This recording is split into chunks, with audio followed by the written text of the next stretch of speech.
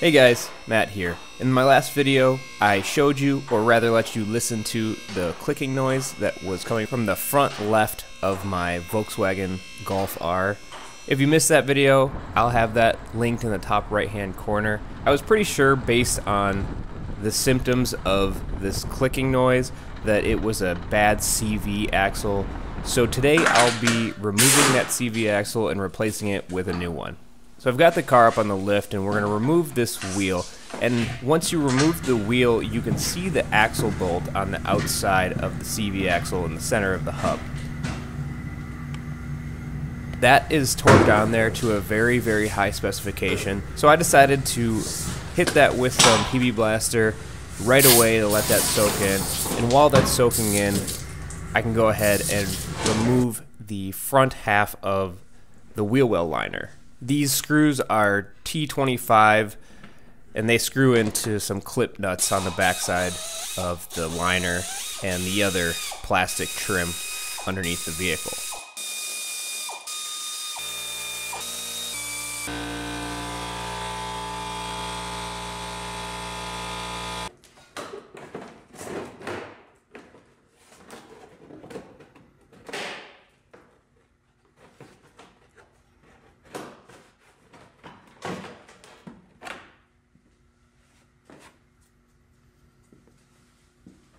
So now that the PB Blaster has had a little bit of time to penetrate that axle bolt, we're going to have to remove that axle bolt. And to do this, we'll need to put the vehicle back down on the ground so that the weight of the vehicle will restrict that axle from spinning.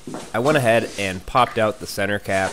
This allows access to the axle bolts with the wheel mounted. Like I said, these axle bolts are torqued to a very high specification, so removing them is very difficult. My impact driver cannot deliver enough torque to remove those bolts, so I'm going to be using a socket drive with a long pipe slipped over the end of it. And originally I thought this axle bolt would require a specialty socket, but in reality it's just a 24mm 12-point socket. So with that socket seated well on the axle bolt, I went ahead and removed it.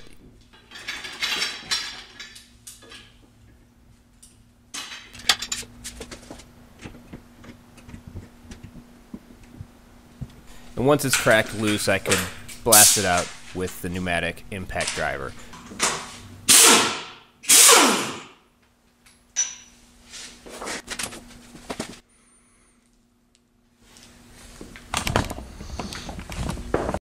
Now I went ahead and put the car back in the air, took the wheel off, and we can start looking at the inside of the CV axle.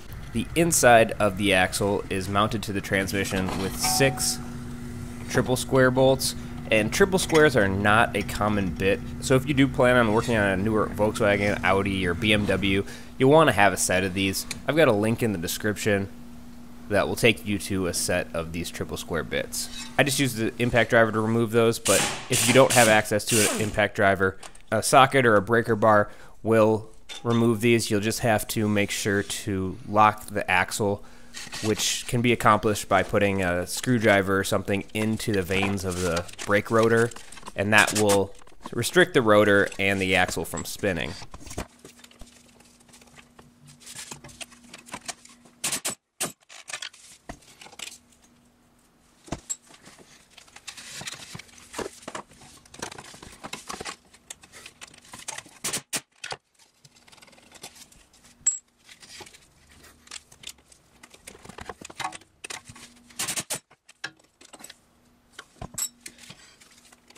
And with the 6 triple square bolts out, the axle is technically free. It's just floating between the hub and the transmission. The outside of the CV axle has a spline that splines into the hub. We're going to need to disassemble some of the suspension components so that we can create enough clearance to pull the spline of the CV axle out of the hub, and then enough clearance to actually remove the entire axle. This is as simple as removing the 3 16mm nuts that attach the lower control arm to the ball joint.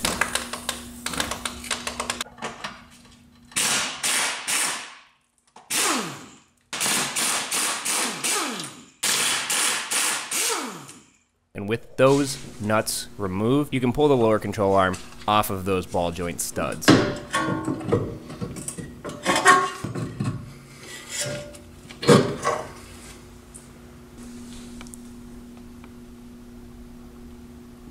And at this point, the whole hub and brake assembly is essentially hanging on the strut, and it's pivoting up at the top. It allows you enough movement to actually pull the hub out and push the CV axle in towards the transmission. This provides me enough clearance to remove the spline from the hub, and then I can move the hub around to provide the clearance needed to remove the whole axle assembly.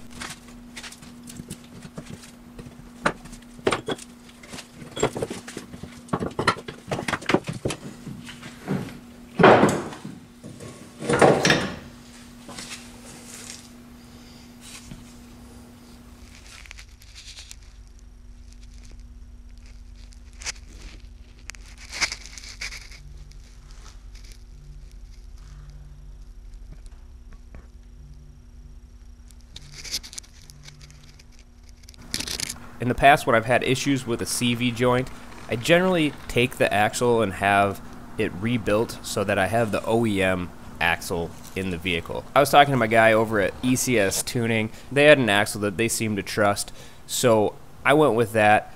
I'll have a link to that in the description below. But as you can see, there's a lot of play in the outer CV joint, and that's most likely where our noises were coming from.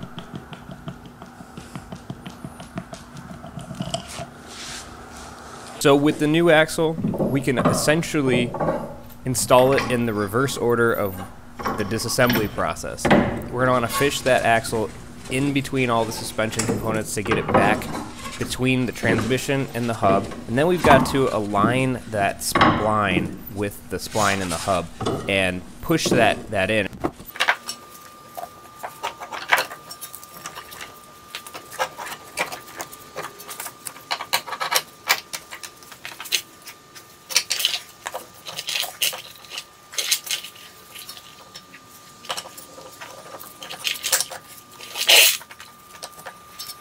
And I actually had a difficult time getting these aligned and pressing the CV axle into the hub.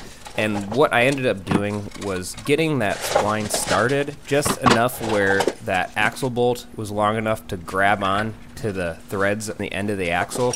And then I used the axle bolt to essentially pull in the spline just by tightening up that axle. At that point, I had the outer spline fully seated in the hub, and it was just a matter of replacing the 6 triple square bolts. And I do say replacing because it is specified that you should replace the inner bolts as well as that outer bolt. The outer bolt is extremely important because the amount of torque that's required for installation is really high. So you're not going to want to have an old brittle bolt, because if you shear that off, you're most likely going to have to rebuild the axle. With the new bolts, we can tighten up the axle to the transmission. With those triple square bolts snugged up, I went ahead and grabbed a torque wrench and torqued them to spec. All the torque specs that I'm using are in the description below, so go down there and check those out.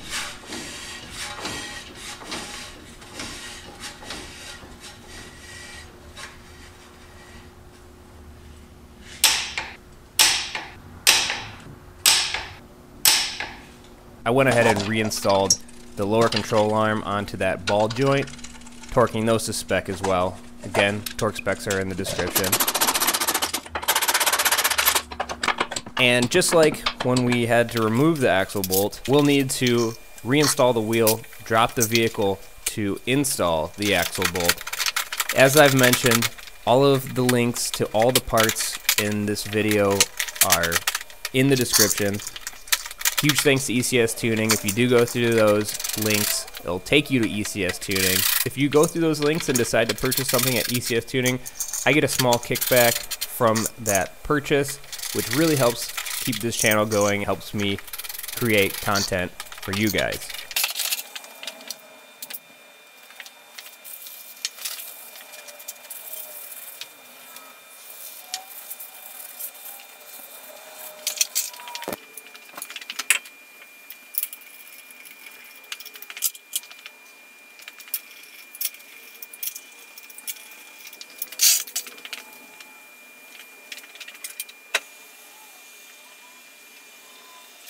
So I went ahead and torqued that axle bolt to spec.